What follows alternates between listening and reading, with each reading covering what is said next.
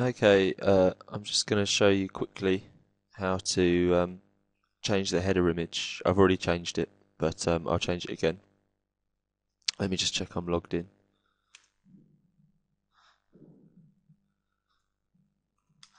So to change the header image, if you go to the dashboard and look under Appearance and then Header,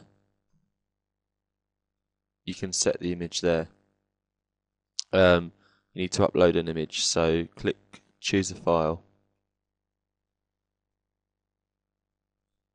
and select the image you're going to upload. Now, it doesn't have to be the exact right size, because you can select the area you want to show in a minute. I've also enhanced the colour slightly on this because it was a bit washed out before. So click Upload, and then you get to choose the part of the image that you want to include in the header.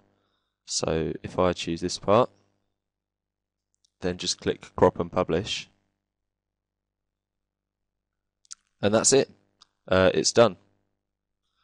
So you can experiment with that. There we go, that's the new header image that I just cropped. So you can experiment with that,